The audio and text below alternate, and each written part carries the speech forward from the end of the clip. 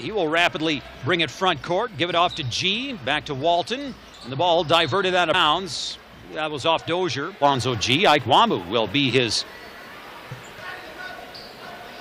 replacement. Rebound pops out to the top, Leon, and then they set it up with Hamilton for three, and he swished it from the left corner. He even took the time to make sure that his feet were behind the line, and he took about a second and a half to lob it up. Cobbins, he will take it, lay it in. 55-41. So a quick 4 point. Hamilton sends over to Thomas. Now to Dozier. Dozier, a couple of dribbles. Free throw line, all the way in, he'll score. 2:35 and ticking in this third quarter. As Walton sets up G, free throw line.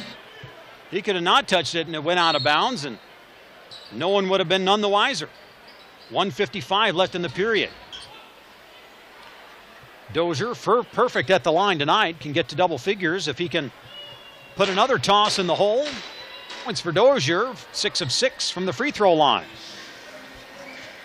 against the Reno Bighorns. So we'll be on that cable platform. Reno will be with the Walton Jr. again for three. 114-96.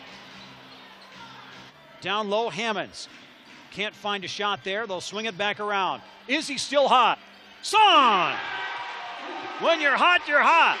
Derek Walton Jr. with 38. Derek Walton Jr., 41 points on 14 of 18 shooting and 4 of 4 from the free throw line, plus 11 rebounds.